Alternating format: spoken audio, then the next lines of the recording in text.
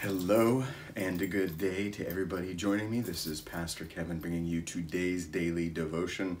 We are in this series where we're talking about deep worship, and the whole point is I wanted you guys to recognize that the music that you listen to, especially when we're talking about at church, we pick them on purpose.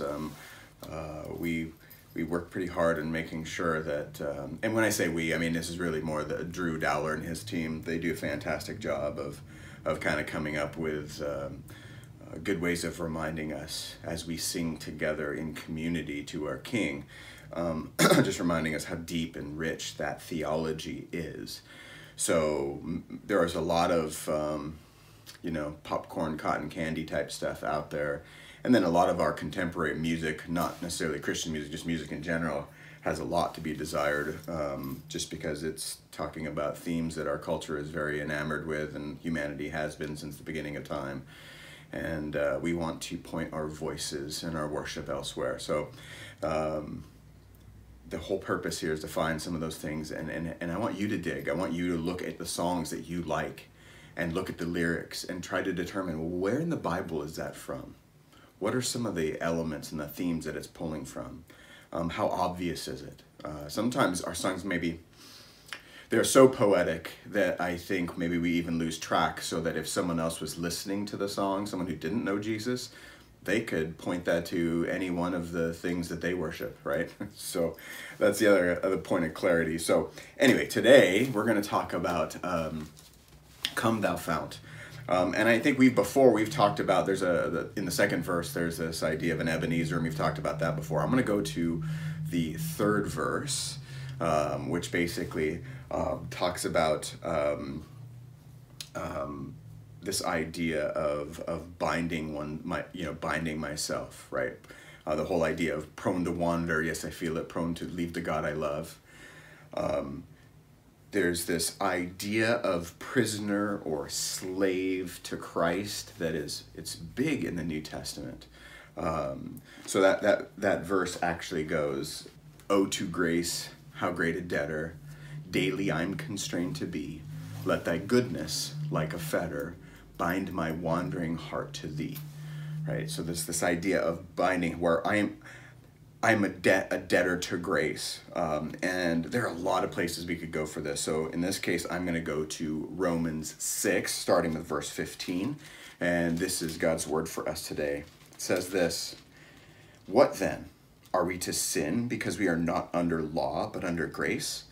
By no means. Do you not know that if you present yourself to anyone as obedient slaves, you are slaves of the one whom you obey, either of sin, which leads to death, or of obedience, which leads to righteousness? But thanks be to God that you who were once slaves of sin have become obedient from the heart to the standard of teaching to which we were committed, and having been set free from sin, have become slaves of righteousness." Do you get that? I mean, it's powerful. We don't like the term slaves, let's face it. The idea of slavery is a very gruesome and awful thing in our culture. And that's good. I mean, that's a good thing that we would look at slavery that way. There's still slavery all over the world. But this kind of slavery that Paul is pointing to, he's basically saying, hey, by nature, you are a slave. The matter is, what are you a slave to, right? So this is talking about it different than the cultural term. This isn't chattel slavery. This isn't being necessarily owned by a person. But in a way it is, in the sense of you're either owned by your sin, by the things that drive you, the passions that you are being pushed around by the winds of change of those passions and so forth, or you're driven by righteousness. And there's only one who truly showed us what righteousness is. He's the one who grants us his righteousness through his blood, through his sacrifice. We actually are made clean. We can say that we are righteous by him because of what he's done, not because of what we do. So in a way, we have bound ourselves to him, right? And that's super good news. I mean, I don't know about you, but there are days I wake up and recognize, man, I feel the weight of my own failure, the weight of my own brokenness. And there is no better feeling than to be able to lay that out on someone who I know can take it and do something with it, right? So this is that point where for this song, this is one of those powerful songs for me. This is a great idea. This is like, hey, I can take all of the thing, I'm prone to wander.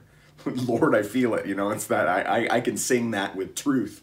But he actually would make this gracious act, this painful, suffering, horrible thing, and turn it into wonder and majesty on our behalf, right? So we can actually attach ourselves to him. When we say we are in Christ, that is what we're doing. We're saying, look, we rely on him. We go to him. It's his spirit we listen to. He is the one who is in control. He is the one who's majestic and sovereign, and he is the one whom we follow. Praise be to God that he's there, right? That's the whole point.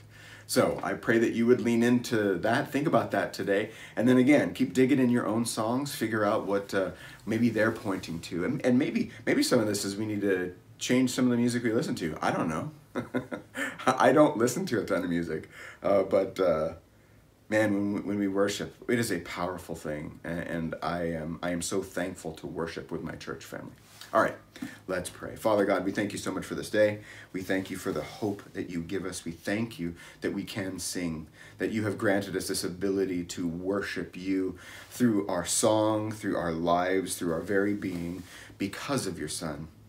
We want to be slaves to you. We are debtors to grace, and we want to bind ourselves to you, not to the things of this world, not to our own ideas or our own failings or brokenness, but to you.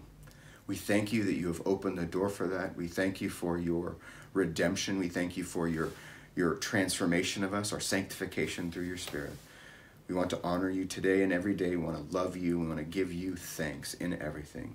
In Jesus' name, amen. Okay, we'll have a special devotion tomorrow.